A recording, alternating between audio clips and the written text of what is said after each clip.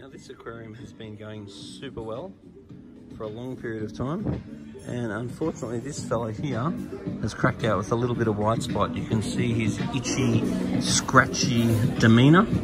So the first thing we're gonna do, the first thing we've already done is we've dropped the salt level a little bit. We've dropped it down to 0.020, and he's already looking much better than he was. We will expect over coming days for the corals to really not look quite as good because they don't appreciate the fresher water, but the presence of any parasites, and we definitely want to drop the salt level.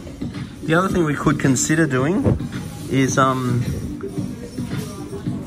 a UV sterilizer, because a nice powerful UV sterilizer is going to kill any of the pathogens while they're in their transfer dinoflagellate phase.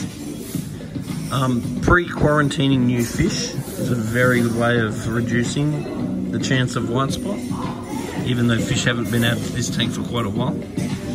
We also dosed prime, a heavy dose of prime, because what the prime does is help to promote the body slime of the fish.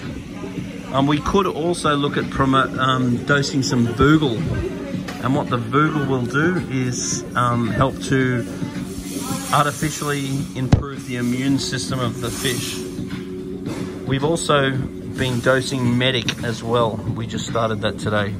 So we're already seeing improvements from the fish, but pursuing this course, and we're really hoping to get on top of this.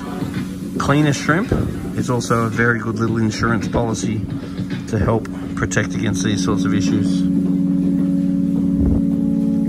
And when we've lowered the salt, we do expect the corals not to look as good for a little while, but then typically they come good once the salinity is raised again.